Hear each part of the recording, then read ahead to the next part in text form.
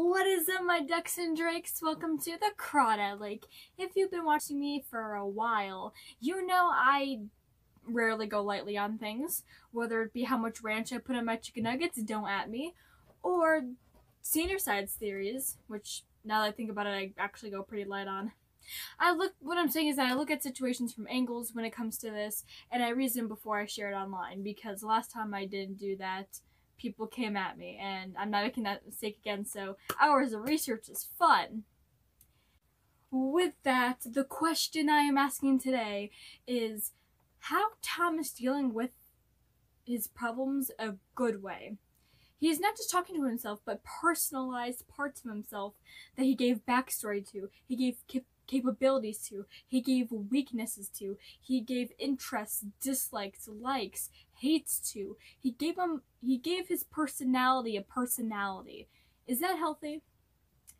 First of all, is talking to yourself for extended periods of time, like around 30 minutes to an hour, like the new Senior Sides episodes have been, and does it get worse or better when you're talking to humanized versions of your personality? According to ScienceDaily.com, it takes less mental effort to talk to yourself in the third person than it is the first person during a stressful time. So basically, according to the article, just saying, "Why is Leo upset?" instead of saying, "Why am I upset?" can make him less emotionally reactive. They say that it helps people think of themselves like helping others, but the article mentions nothing about their person's speech being an imaginary friend of sorts. So then, I went into research about talking to imaginary parts of your own personality, but as that is very rare, I got nothing but stuff about personality disorders and children imaginary friend articles that didn't help much at first. And before I share more, I would like to look at Senior Sides series from how it's working for Thomas, and how this whole imaginary friend thing has been working for Thomas specifically. And update, it hasn't. This series started off with discussions ranging from 5 to 15 minutes, consisting of small problems like discussing if you're jumping to a conclusion, or discussing if you're original, or discussing how to solve a lack of motivation. He had a little depth to his characters also. He didn't need them to really have their own personalities. They were strictly there to help him at first with figuring out who he was. Although as time went on, it became less about him and more about the characters that he thought of. He started giving them names and places where they go after they film in his mind. And he gave them backstories and separated them from dark and light. He even added characters to better fit situations. Think of it. Remus did not exist in the series until he had problems with intrusive thoughts. He gave his negative thinking a personality. He has also been talking to his sides for way longer amounts of times, starting from 5 to 15-minute conversations, going up to around hour-long debates, even imagining them while playing video games or hanging out with their friends, like we saw at the end card of SVS Redux. I mean, who thinks of their imaginary friends watching them and discussing things that they discussed a couple hours before while you're happily hanging out with friends? Thomas is literally the only person I've seen do that. In the long run, over the 3 years Thomas has been talking to his personalized versions of his personality, things mentally have only been getting worse. We could see that through the sides. Remember, the sides are Thomas, and we could see the problems Thomas is struggling through the sides since it's connected to him. He is most likely having trouble with pride and questioning if he is loved or perceived in a certain way, because it is pretty clear as day that Roman struggles with it from the end of SVS Redux. This is most likely caused by his debate on self-worth and how he's perceived as a good or bad person, and affecting his relationships, but that is a discussion for another day. It is also obvious to see through Patton that he's struggling with questions pertaining to his morality and whether he's a good or bad person, and he has been struggling with this for a better part of a year. So, as we can see from Thomas, talking to his sides are making things worse mentally for him than in the long run. If MatPat has taught me anything in his series, is that you always need to play things frame by frame, raise the brightness, and then look in the source code to see the full picture. But if he taught me anything else, it was that science always has an answer. So we will now look at what science has to say about Thomas, like we should have been doing from the get-go, but also looking at the series itself is pretty helpful. I was not able to find anything on Google that talks about talking to personified parts of yourself, but I was able to find the closest thing to compare it to: imaginary friends. I found an article on chatline.com called "Imaginary Friends Can Help Kids. What About Adults?" The article talks about a girl named Walker who struggles with type 2 bipolar disorder.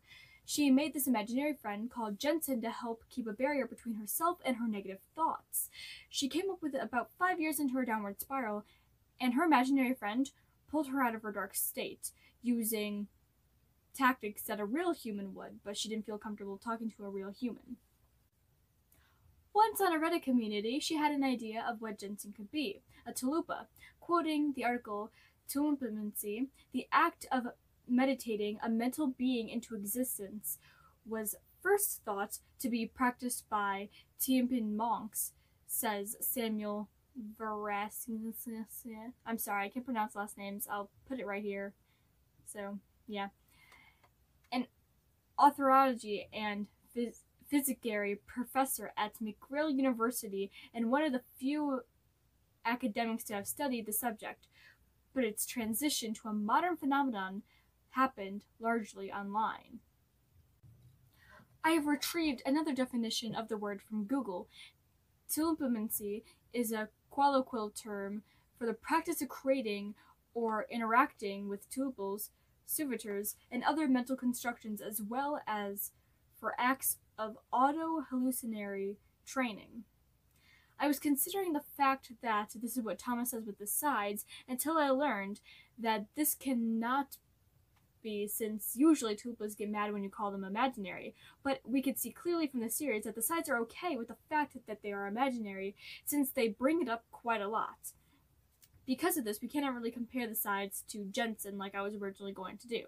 The next source I looked at was SBS.com, and I'm gonna admit it was kind of weird. It doesn't really have any relevant information. I just thought what they said was kind of crazy.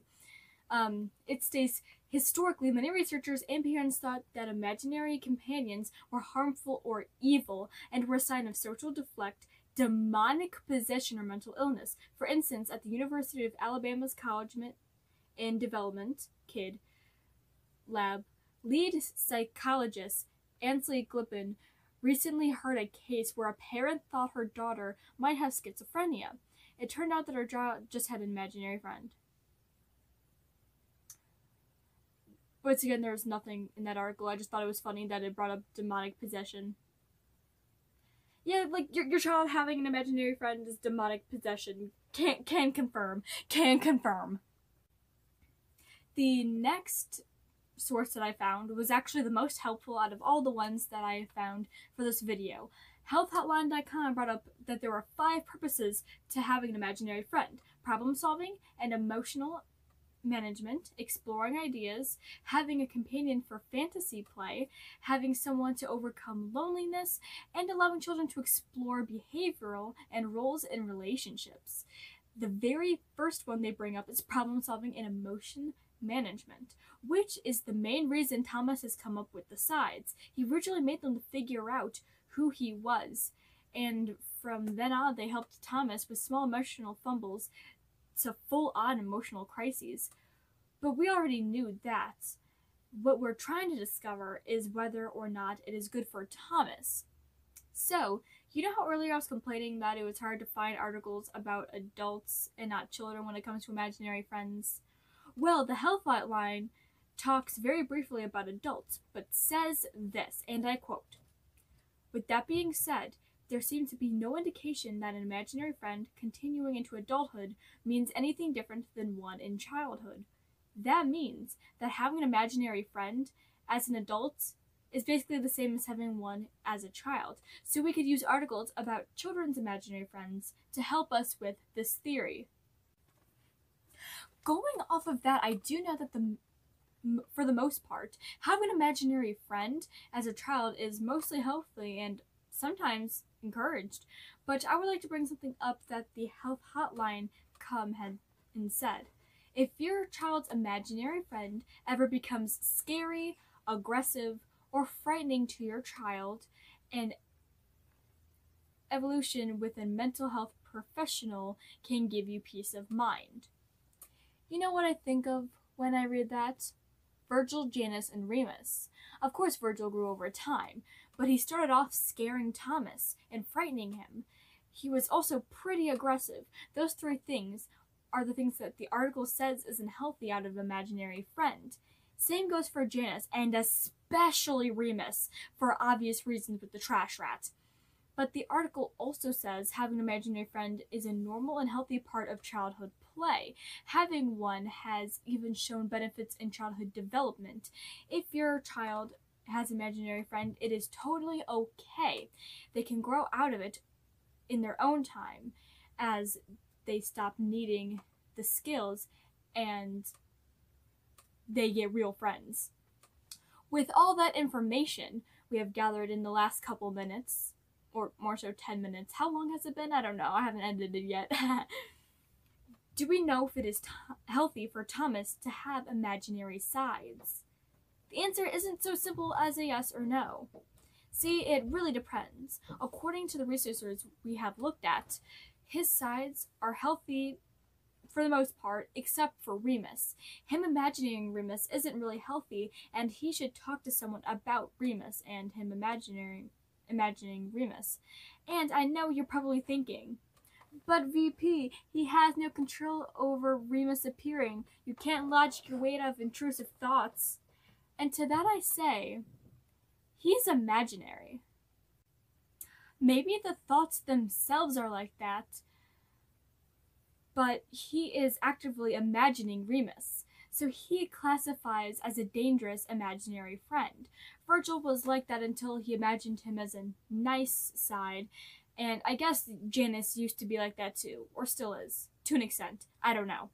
So in conclusion, this started off as a healthy enough and turned into something that he should probably get help with. It is one thing to have imaginary friends, but it is another to have one that makes you feel uncomfortable, scared, or frustrated in the way that Remus makes Thomas feel. But maybe I didn't look into it enough. Maybe I overlooked something big because I did most of the research at 4 a.m. For this reason, I would love to hear your thoughts in the comments. I really like talking about Sanderside's theories with people.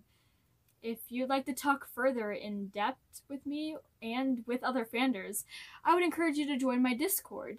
I do have a chat exclusively for Sandersides talk, but we do that in any chat anyway, so excluding Sandersides, I think it is just cool and fun place to be and hang out with cool people in my Discord.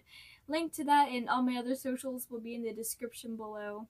Speaking of which, all the resources I've used in today's episodes, like all the websites and stuff, will be in the description below.